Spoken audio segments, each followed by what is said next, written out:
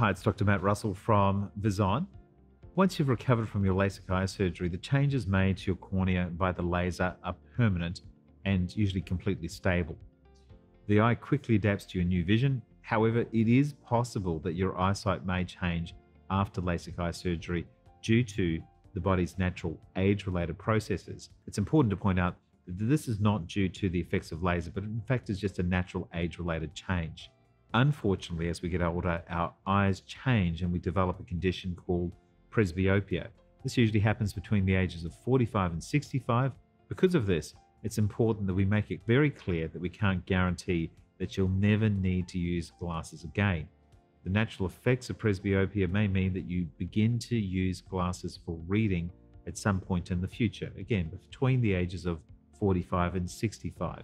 The good news is that there are other laser eye surgery treatments that can be used to compensate for these near vision related changes so that the near vision can be restored.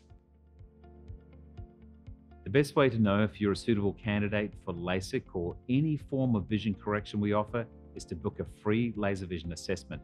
You can book the appointment directly on our website, or you can call us if you prefer. You can even scan the QR code you see on the screen right now, which will link you directly to our online calendar where you can choose a time and date that suits you for a free initial assessment.